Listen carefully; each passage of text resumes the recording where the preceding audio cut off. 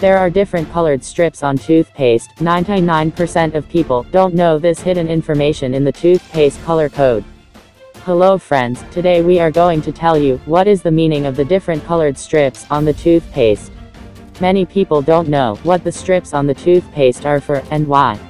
Let's talk about what these strips mean, and why bandages are made.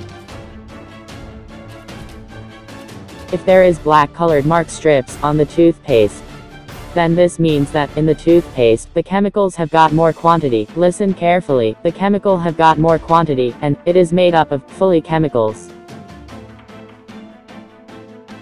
If you use toothpaste that have red color is marked on the toothpaste, then it has used natural things, as well as chemicals, in it. If the line is blue in the toothpaste, then it means that it includes medicine in addition to natural things.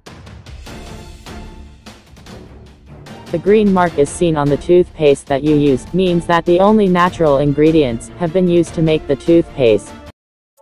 Thanks for watching this video. If you enjoyed this video, then please like this video. And don't forget to subscribe our YouTube channel to watch such interesting videos.